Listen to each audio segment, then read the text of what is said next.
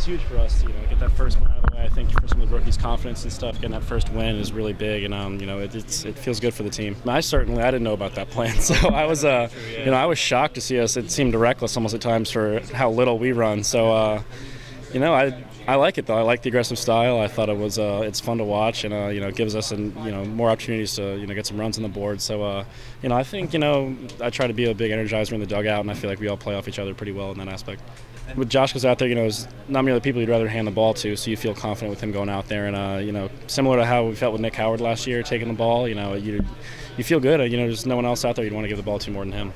I mean, not really, but just trying to see it as late as possible. But in that situation, and you got like a couple open bases. He's not even if he walks you with that breaking ball. Like, right. What's the big deal? It's not like too harmful of a thing. Yeah.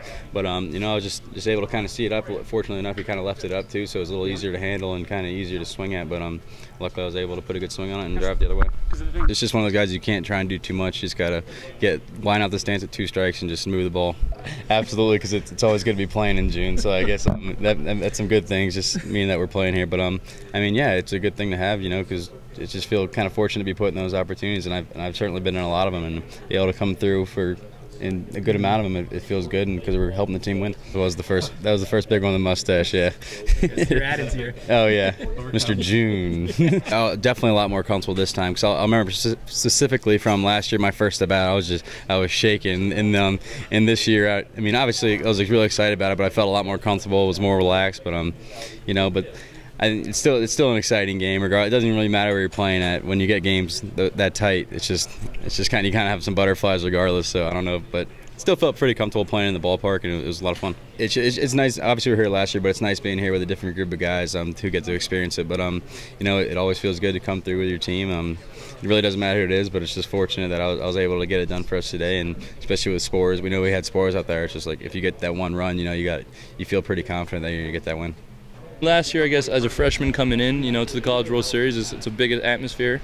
I wasn't used to it, but I was never nervous. But I definitely got the butterflies and jitters last year. And this year, I was a lot more calm with it. I've been here before. I feel like, the College World Series is my home. I've been here consecutive years.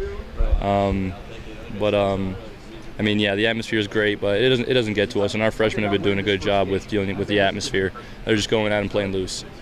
2-hole, they usually move runners and or get on base if no one's on. I just want to do that and let the big hitters like Theis, Kenny, just move me or score me. I just want to get on for those 2 guys, and Pavin Smith and also plays loose and has fun playing the game. I love that. Got the aggressive approach you guys took, yeah, on sure. the base path. What was the thought process behind that today? I'm not sure. No, you take what's there. You just don't know. Certainly, today's day and age, there's a ton of video out there. So you watch a lot of games, and then you see what's in front of you. Now, obviously, you have to have the right personnel. Some of those appear as stolen bases and in the stat sheet, but they weren't necessarily. They might have been a hit and run or something like that wasn't executed. Joe bunted through that ball and we stole the base. Sometimes it just works out that way. I'm not going to tell you which ones were straight stolen bases and which weren't, though. So. Spores coach. I think it was both today. I think your assessment is right on. The command of the slider is really good, 4-strike and out of the zone. I think the breaking ball's an above-average pitch. When he started, he's made starts for us this year. The breaking ball's been really good too.